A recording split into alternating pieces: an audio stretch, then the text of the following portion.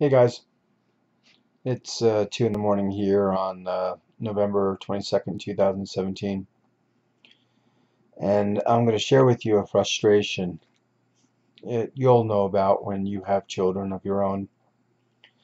But the frustration is that when your parents try to do everything they can for you, spend what we don't have in order to make you guys as blessed as possible. It's when we ask you to help out in the house, to do chores, and you make a big thing out of it. Ryan, you were complaining the other day that you weren't getting paid enough to clean out the closet because it had all this mouse poop in it. That got me upset.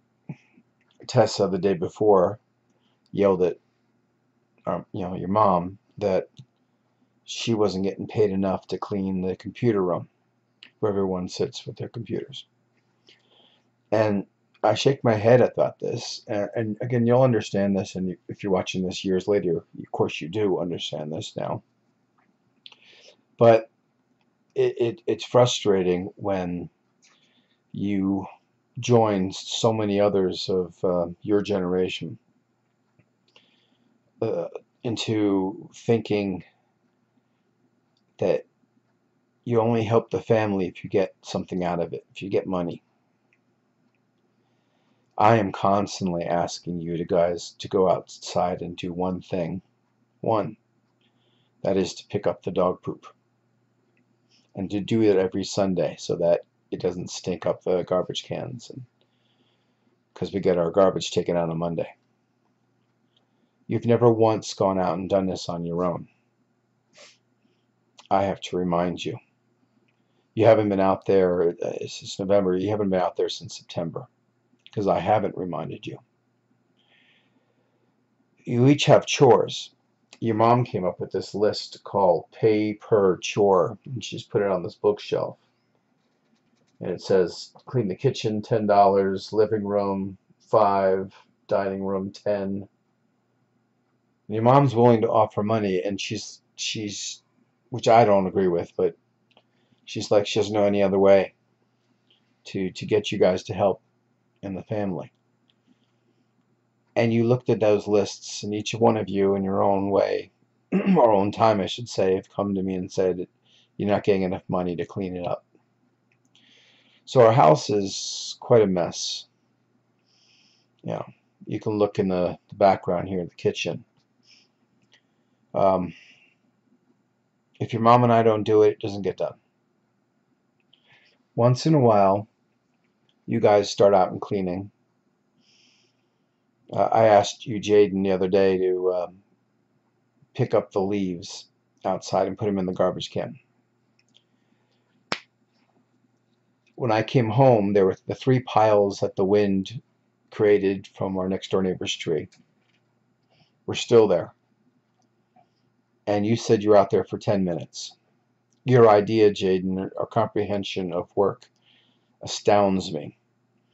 So you said, look yourself. So I looked inside. There were about like this much leaves on the top of that. You said you took 10 minutes to do that. So here's what we do. Um, when I worked part-time, Mom worked all our money outside of paying the bills and having DirecTV and internet and phone goes to you guys. And most of it, $1,200 a month now, goes to gymnastics. $1,200. Then you also add the amount of gasoline. I have to fill up my tank twice if I take you every day. Twice a week I have to fill it. So that's about $30 each time, so 60. Not including what your mother spends for her gas. And of course, we take care of you, do the things we have to do as parents and should do as parents. That's, clothe you, feed you. But you never show any thanks. If I buy you something, get you an ice cream, go to fast food, you never say thanks unless I ask you for it. Um, and I look at this, are we really creating kids who are that spoiled and that self-absorbed? And we wonder where it comes from. Your mom tells me that, she didn't do much in the house when she was a kid. So, as opposed to me, I did everything. You know, I've told you this before. I've mowed the lawn, raked the leaves, weeded, trimmed hedges, took the garbage out, walked the dog, cleaned in the bathroom, uh, cleaned the stairs that went, with a whisk broom, and yada, yada, yada as a kid. And my work ethic was I started working in sixth grade at Little Joe's and John's barber shop where I got $1 an hour and I shined shoes for extra money if somebody wanted their shoes shined.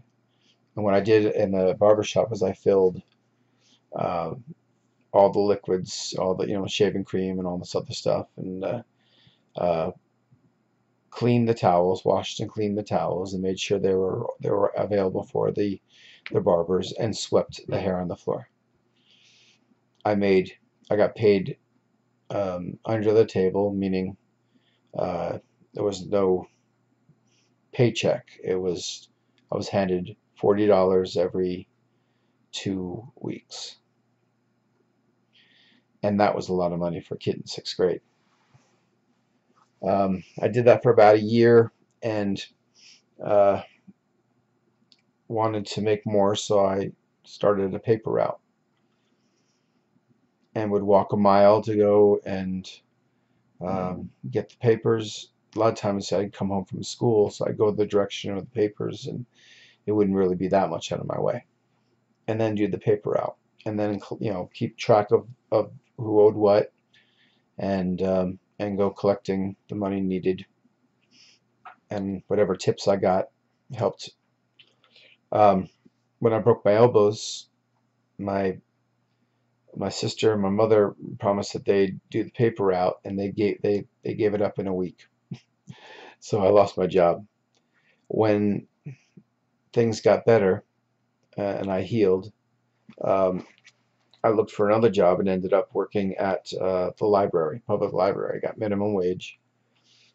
Um, when that wasn't enough, I worked at Suburban Associates, and Jim Sheridan, my sister's husband, worked with me. Um, that was the last job I held onto until I moved to Maryland. But every year I had people who expected me to shovel for them if we got a big snowstorm, and I'd communicate with that, say, hey, it's going to happen. You still want me to shovel? They say yes, and I would have that all set up. I would rake during the fall, leaves in people's yards, mow lawns, do odds and ends and stuff, all for work. And it's not as easy for kids your age now and your generation as it was for me to do all these things. But the idea of you working or helping out our family, it seems to be a lost art from my generation to yours. And it's not because I don't have that ethic. It's because you don't. So I pick you up. I drove you today. Today's Monday. And no, today's Tuesday. Sorry. See, my memory, I'm losing it. That's why I'm doing these things. Um, right now, officially, it's 2:16 in the morning on Wednesday, November 22nd. So I took you tonight, dropped you off at 4 p.m. It's an hour's drive there and back, and then picked you up again. I'm still hurting from Sunday, from preaching. And when you came home, Jaden, you went right to your computer and started playing your game. And I heard you having a conversation from 8 o'clock until you went to sleep, meaning you're playing your game. I don't know when you did your schoolwork, but you always say you do. Ryan, um, went up and played with his computer. Tessa went to play with some friends. Uh, Tessa, you on your own came to wash the dishes. I did not have to ask you. That was good. But the boys, no help in the house, and this is every day. And so I have to beg and plead for you guys to do your chores. Unload the dishes, wash them, take out the garbage, bring down your laundry. And I know parents have this with all their kids. But a while back, we had folks volunteer from St. Mark's Lutheran Church. I put on my Facebook page how our backyard was falling apart, meaning that it was overgrown. I have 2 healthy boys. I purchased a lawnmower. Never once did you guys volunteer to help out. Not once. You saw it overgrown. You know how much pain I'm living with pain. You know how hard your mom works. Does it even cross your mind to help out, to get the lawnmower out there?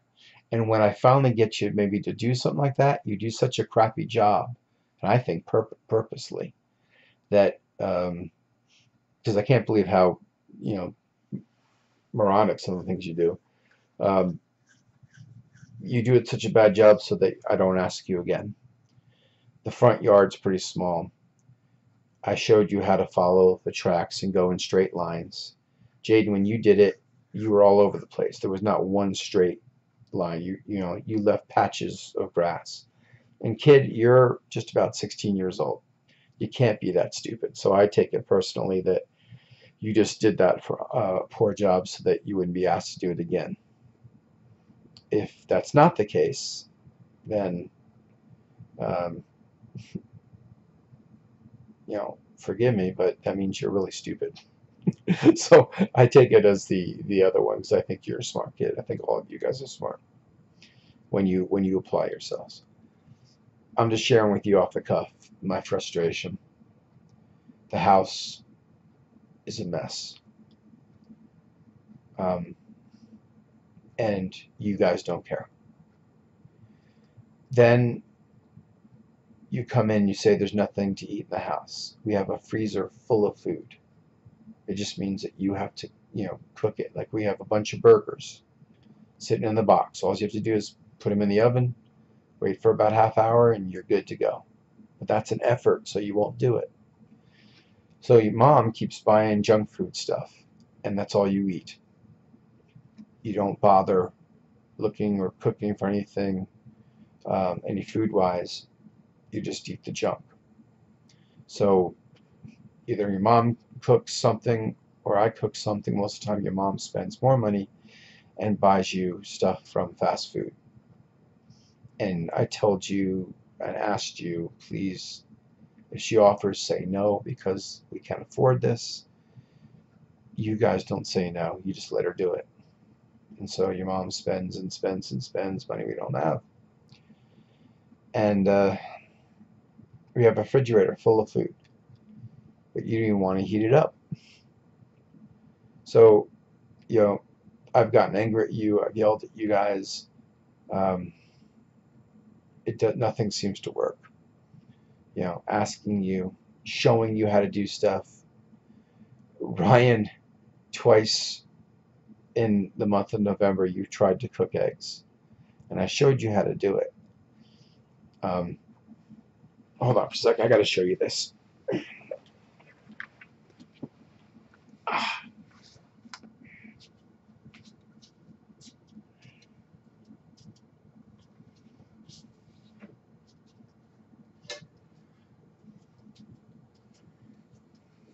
This is the result of Ryan cooking eggs. 3 days ago he did this. Now, I showed him how to do it to not make this kind of mess, but you won't listen, Ryan. And Does Tessa clean this or try to clean this? No. It just stays there on the counter. This is an example of the frustration of a parent, which you guys would understand in time.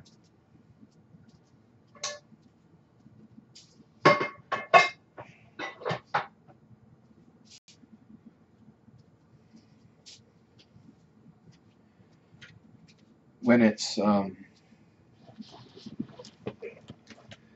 when the garbage is full, it stays full unless your mom or I take it out, or I harp on you guys to eventually do it.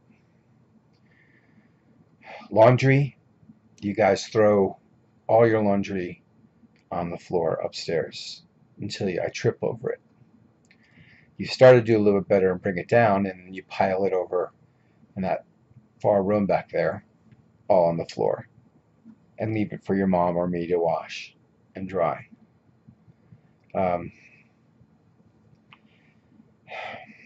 I have sat with you and told you how much we could use your help, and you give me excuses how busy you are, but you're not too busy to play your games. I've even thought of just getting rid of the internet. That's my lifeline to minister to people online.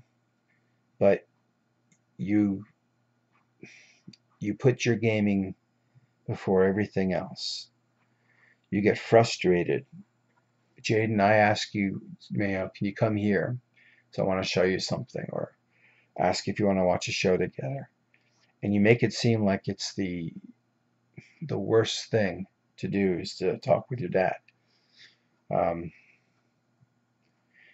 Frustrating. I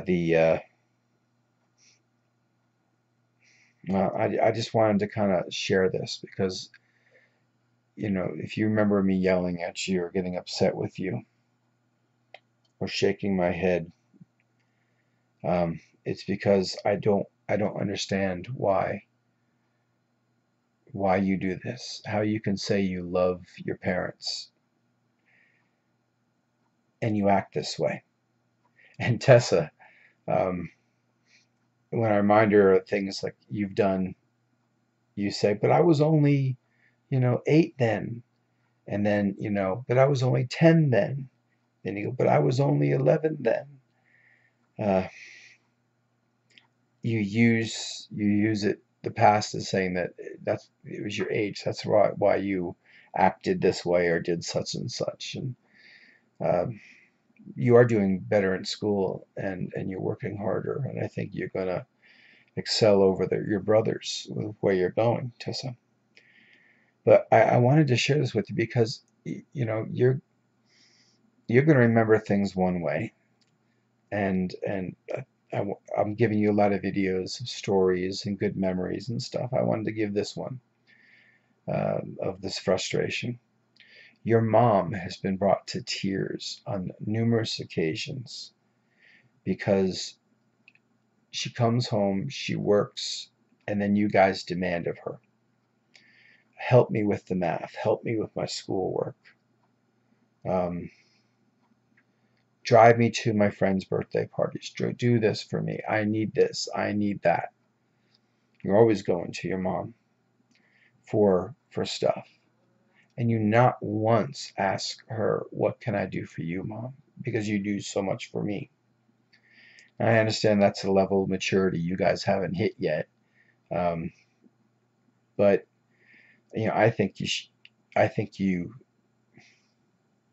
should be there by now. Bringing your mom to tears or anger, that says a lot. Think about this, guys, and I want you to understand this. Maybe you'll be able to figure out when you're parents how to get your kids involved. But when people do things for you, that should automatically make you think, wow, what can I do in return? Not that you have to. It's just that's the way it should be. You should have a good work ethic as you get older. that whatever you do the best that you can in whatever task. If it's washing cars, then you do the best job of anyone else in washing cars. If it's working as a cashier, then you do the best job there. Jaden, here's something else too. As you're going to turn 16, you're talking about how you are going to drive and get a car. And I looked up how much it's going to cost for insurance. And putting you, just you, on our insurance doubles the amount of insurance, the cost to insurance. And I told you that. Does it faze you? No. Oh, well, that's way too much, Dad. No, I guess we'll have to figure out something else. No, you keep saying you want to drive and you're going to get a car and you don't care if it's going to create an extra burden. So to help with this, we've gotten rid of cable TV. We have gone to resell it place for clothing. The biggie is, I didn't realize this because your mom didn't communicate it with me, but the biggie is that while your mom got money on a loan for her college, she spent most of that money to keep you guys in gymnastics. Put us in debt. She doesn't worry about the future. She just did this.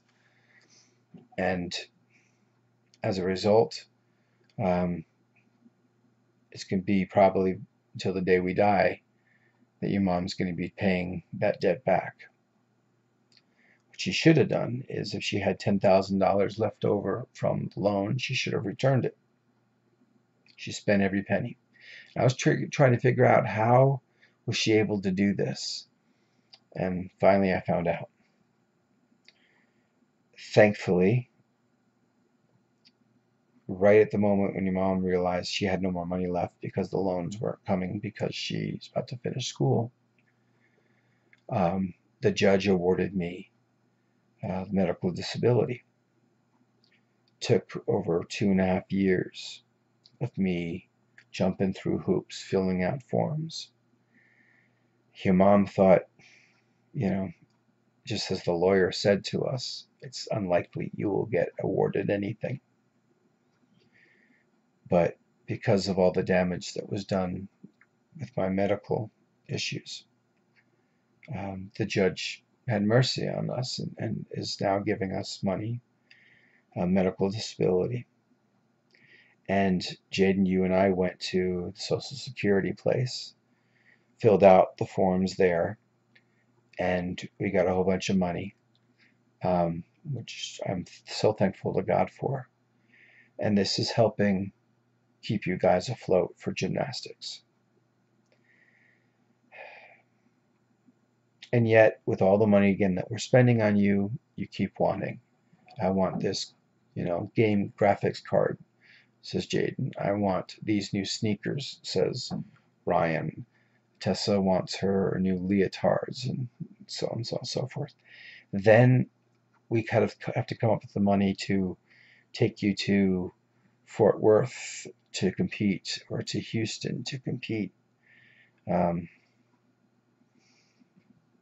And all the money that is spent there, you keep asking and demanding, and we try to figure out a way to help. And so that's us. We're loving you so much that we're probably allowing this attitude.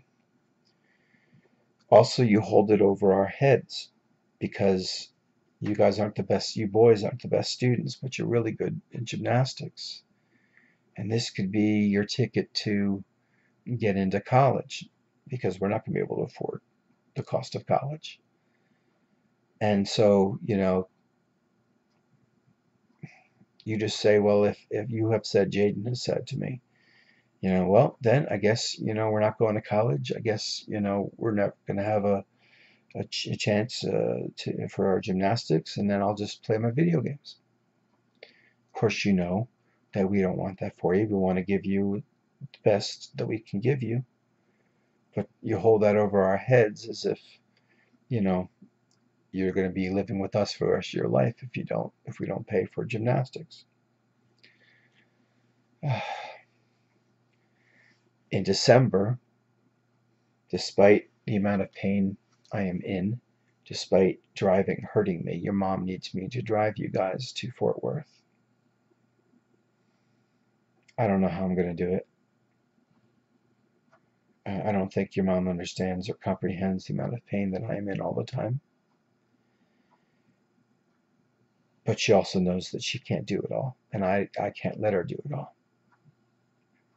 So there's that kind of sacrifice too.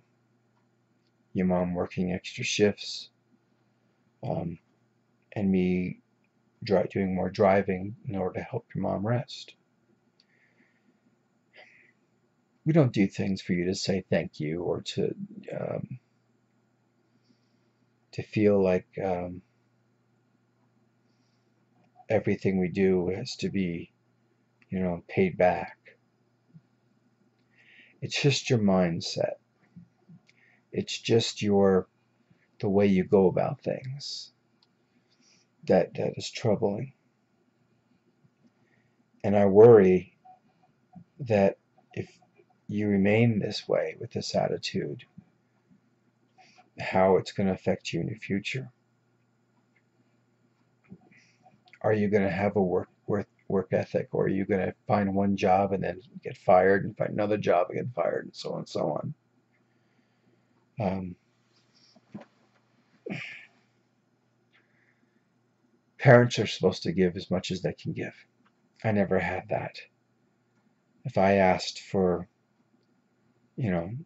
money to go on a school trip, I heard the whole story. We don't do that to you. We just try to do it for you. It's hard for me to understand how you guys could have this poor work ethic, but you're good kids. It's just an immaturity that I'm sure you outgrew by the time you watch these videos. But in the future, if your mom asks you for help, don't say no. Don't give excuses of why you can't do it. Be there for your mom. Think in your mind that you can never pay her back for all she has done for you guys.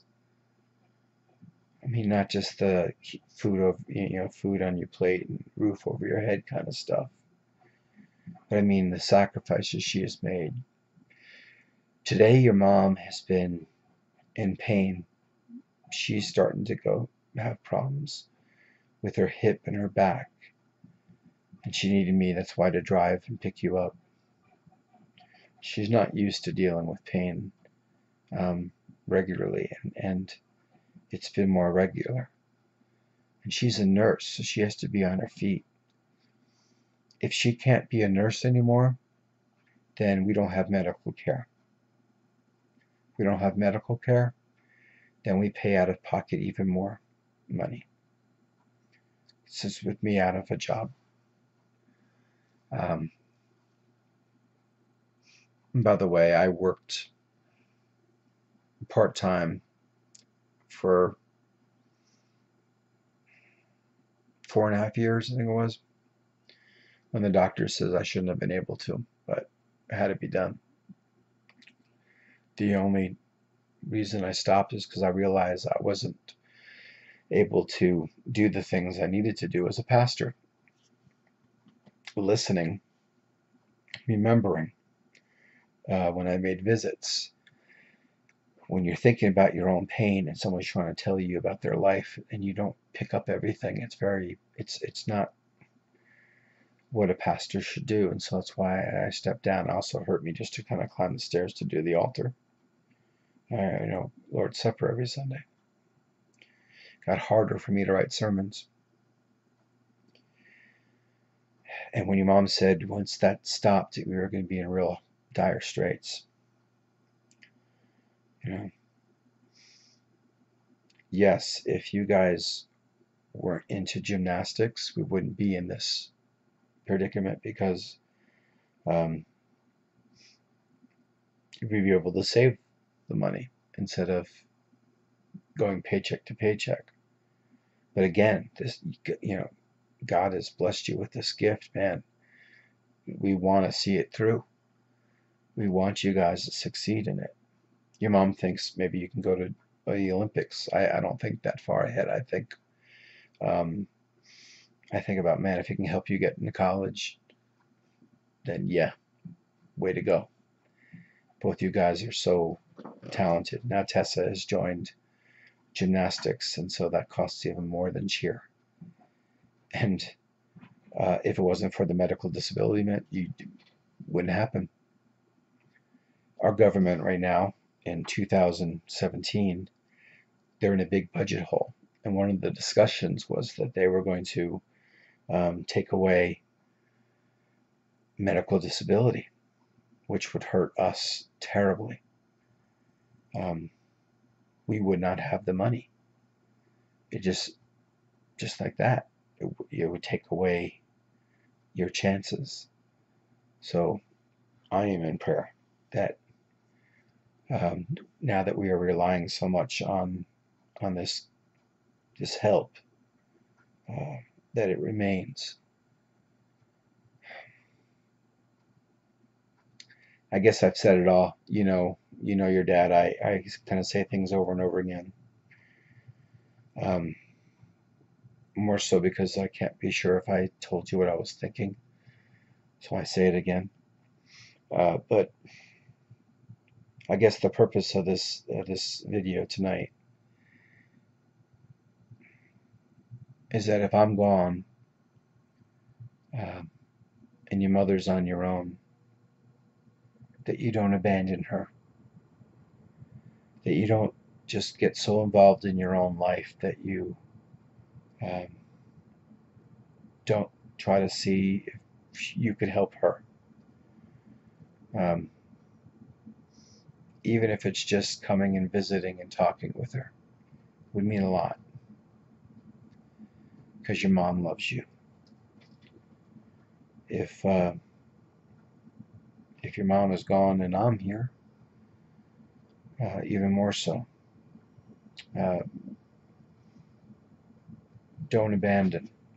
I hear that a lot with ministry online, where kids just, they don't care about their parents who are suffering in pain. They don't visit anymore. They don't write. And when they do visit, they make a big to-do about it, like it's how much they're sacrificing. I don't think you'd ever be like that, but it would mean a lot to your mom if you put her first. Something I teach in when I should say taught when I did marriage sermons, marriage counseling. I would tell the guy and the girl that the perfect marriage, if there was ever such a thing, would be that the wife would give 100% of herself to her husband without expecting anything in return. And same way, husband would give 100% of himself to his wife without expecting anything in return. That is the perfect relationship. If you put that as your part of your morals, that you put others first before yourself, you guys will go far. I just want you to remember this so that you learn from it or have learned from it, depending on when you watch it. All right, 2:41 a.m., 34 minutes it says on the little ticker right there. Yep. And means I've talked too much. So this is me signing off and telling you I love you. And you guys are blessings to us. Despite everything I just shared, you are blessings. All right.